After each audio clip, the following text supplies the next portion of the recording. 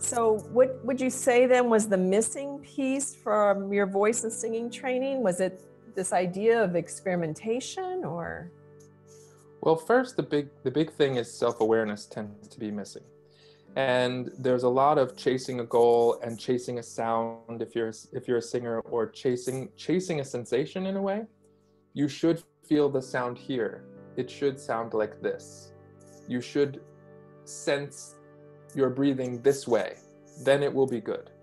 And so it's like you're chasing the sensation rather than having the sensations and discovering how they impact what you're doing.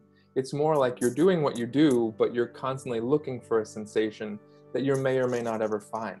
Or it's like you're trying to make it happen without having any understanding of what goes into it, the organization behind it, or the relationships of what you're doing and how you're doing it, and how those relate to the sensations that you would experience if and when it ever happens.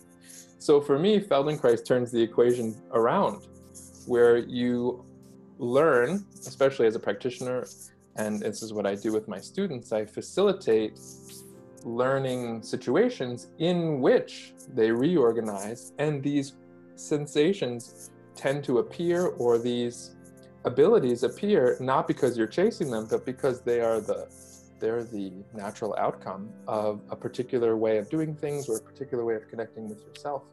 And then all of a sudden, these things that people have said for hundreds of years, voice teachers and music coaches, they make sense because you actually can feel them.